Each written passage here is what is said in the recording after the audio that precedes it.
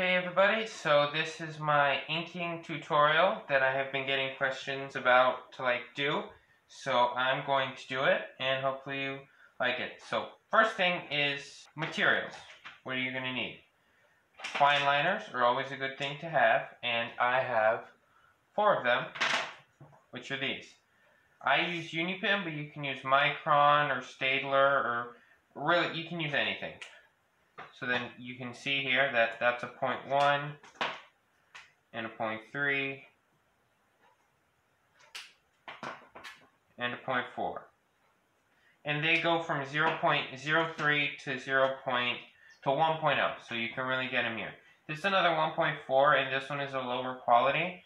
And it's a big compactor, and this one I use if I just want to sketch something in an ink, but that doesn't need to look really good. So this one, it's not that expensive at all. And these still aren't, but these are a little more. So then another good thing to have are, these aren't really brush pens, but they're kind of like, it's called a calligraphy pen, and this is a Tombow.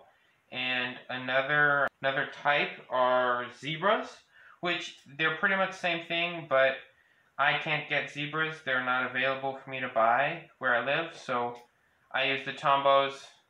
And like you can see here that I'm going to draw something, and it's going to go thin to thick. And this one's almost dead, but you can see the point, and this one's a thicker tip, so it'll give you stronger lines. And it's good, obviously, for doing calligraphy, which is what it's meant for, but it's good for line weight, which is really important. And then what I use to black out is, it's a Pentel Arts brush, and you can use a Pentel Pocket brush. And there are other ones, but this is the main one that I use. David Finch uses it, so that automatically makes it good. But anyway, you can see that I can, you squeeze it, and it gives more ink into the cartridge. And you can't refill a cartridge. This whole back part is what you take off and take out. You can buy these as a separate refill. And they come in different colors, but really for comics, you just use the black one. So then you can see that I can get a big line, and then I can get a pretty thin line too. This one takes a little longer to dry, but it's still you just have to be a little more careful. And then when it dries, I'll show you the 2 whiteout pens that I use. Then another really good thing to use is obviously real brushes. But what I use is normal paint brushes, and these are they're really cheap, so they're crappy and they're not good and stuff like that. But I use them to if I have a really big area that I don't want to waste my Pentel Arts brush on, I'll use these, and they can get a bigger line, but you have to keep refilling them. And the ink that I have is really gray, so I'm going to get it out for you here. Here, this is, I leave it in a little glass thing, but you can see here that I filled it in, and it looks kind of good. Actually, on this paper, it's really good. I'm using 120 milligrams. I don't know, I think that's pretty much it. It's just normal paper that's 120 milligrams thick. And then I use this one, which is a little thicker, and this is for my whiteout that I have a separate bottle of to use. So those are pretty much all my materials. And then actually, another thing that's really good are paintbrushes. Not paintbrushes, toothbrushes.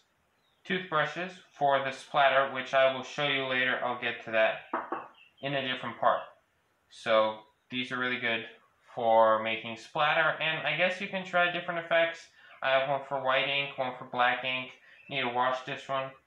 And what you always want to do is you want to wash your brushes, because you don't want them to get, they're gonna dry out, and then they're gonna get all hard on the tip. So wash them. And brushes that I know that people use that are just too expensive for me is the Winsor Newton Series 7 and the Raphael. So if you want good paintbrushes, those are the ones to get. And then I have some DIY bird feathers that I guess you can use, but I don't use them. So, and I wouldn't recommend that you use them if you want to get anything of a minorly good result.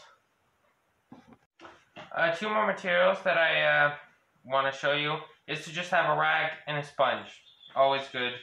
Clean up stuff. And a Q-tip if you want to do some really cool effects with actual ink. A Q-tip is great. So now I'm going to get on to showing you those white pens, which this is a Uniposca, and this is a PC3M.